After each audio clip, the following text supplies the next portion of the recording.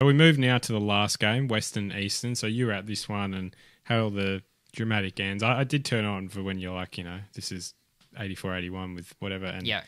it was like neither team wanted to win it, honestly. I have to talk about the finish, because at the 18-minute mark, I think Tom McGuan put them in front, and I thought this is the big storyline. The Collingwood father-son has won the game for Western. They're going to defend. They're going to hold on. And then Eastern get a goal back via Josh Smiley, and you think the storyline's going to be Josh Smiley, absolutely dominates, kicks another one of those goals from stoppage.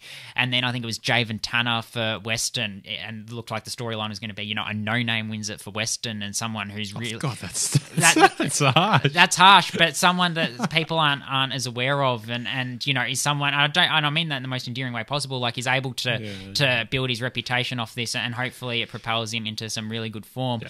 And then the storyline becomes Illaru Smith, who plays his best game for the season. His ruckcraft was sensational. He got it to his teammates' advantage. He got a really crucial hit out to advantage to Josh Smiley earlier in the last quarter. And then, he was the one from 60 who finished it off. So, and his aggression, it was easily his best game that I've seen him play. I think he only was credited with 4 marks. At least 3 of them would have had to have been contested. So, it was a real presence around the ground. Got himself into some really smart positions as well. So, I really liked his game. And if there was one player to finish it off, then, it was probably him.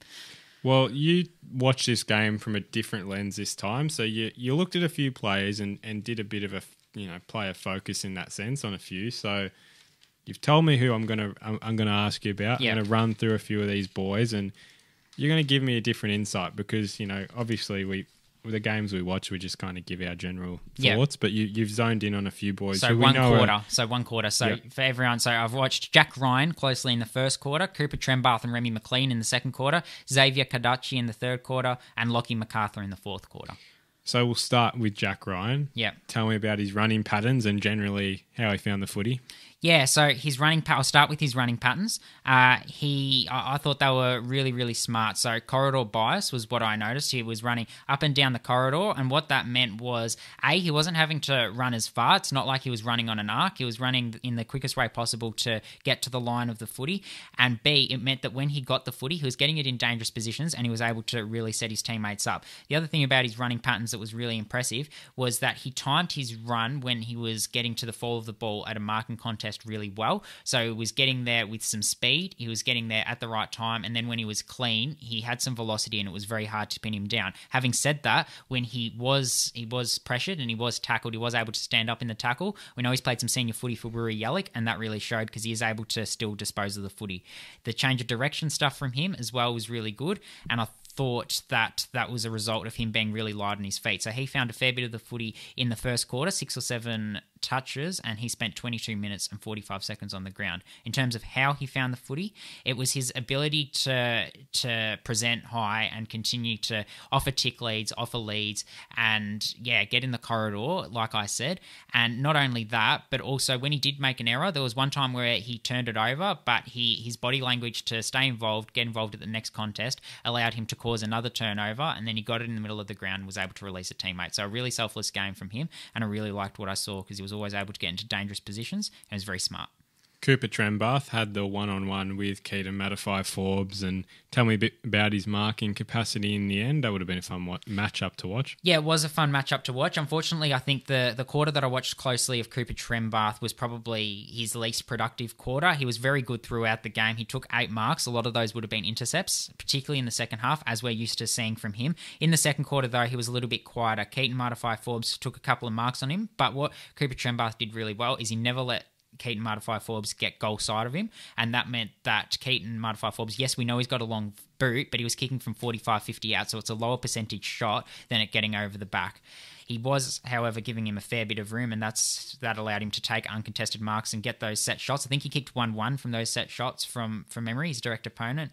And the other thing that I noticed that he did really well was at times Keaton Matafai-Forbes got sucked into a contest. Cooper Trembath held out, and then that allowed him to get involved on offense. That happened twice in the quarter. And he also laid a smother as a result of him holding out. And he was also in a position where if Western had got the ball, he was going to be able to apply pressure, whereas Keaton Matafai-Forbes sort of got himself in no man's land. So that's what I noticed from a positive point of view of Cooper Trembath. switch to the other end of the field, and I want you to talk about this matchup and then the defender himself, Remy Maclean and Lachie Macarthur. So tell me about Remy Maclean's ability to move around his opponent, present a lead, and the battle with Almac in the end, and then touch on Almac and his performance and, what he did without the footy in the last quarter. Yeah. So I start with Remy Maclean. I thought what was really impressive, I watched Remy Maclean's second quarter, so his ability to move his direct opponent, and it was often Lachie Macarthur, it wasn't always Lachie Macarthur, but his ability to move him around was really impressive. And there was one time late in the second quarter where it was really evident. He had back shoulder on Lachie Macarthur, so he was at the back and the ball favoured Lachie Macarthur, but he was able to work his way around his opponent. Now, he wasn't able to take the mark, but his ability to have the strength to work his way around and get to front position was really good when the ball wasn't kicked to his advantage. He took 2 really impressive marks in that second quarter, kicked the 2 behinds, but those 2 marks came in different ways. One was a hit-up lead, your general hit-up lead, and the other showed his acceleration and ability to get separation on the opponent. So I thought that was really, really impressive. As for the battle with Lachie Macarthur, he did himself a lot of favours because he's clearly got predictable leading patterns, and that's really obvious when you watch him. You know where he's going to go, and it's also really obvious because Josh Smiley and Christian Moraes both targeted him multiple times. He was never outmarked when I was watching in that quarter, and they put it to space. They put it where he wanted it. They knew where he wanted it because they know how he plays because he's very predictable. In terms of Lachie Macarthur, in the last quarter, he had 3 touches. Unfortunately, 2 of the 3 were turnovers, and one of them did lead to a goal. So that's an area that he'll be disappointed with. But what he did without the footy was really important. So he was a spare man behind the footy, and he positioned himself really smartly, which prevented Easton from just hat kicking it forward because he would have intercept marked. Now, he didn't get the opportunity to do that because Easton were able to chain it out via hands, and they didn't go for that option, but he certainly closed it down with his smart positioning. Yes, that's obviously a coaching move to have a spare behind the ball, but it's incumbent on the player to get to the right positions, and he did it really well. His ability to read the ball early allowed him to split a couple of really good one-on-one contests, and his follow-up was really good as well. So I thought what he did without the footy, and in a high-pressure, high-stakes last 7 or 8 minutes, he had some really important efforts. So I really liked what I saw from him.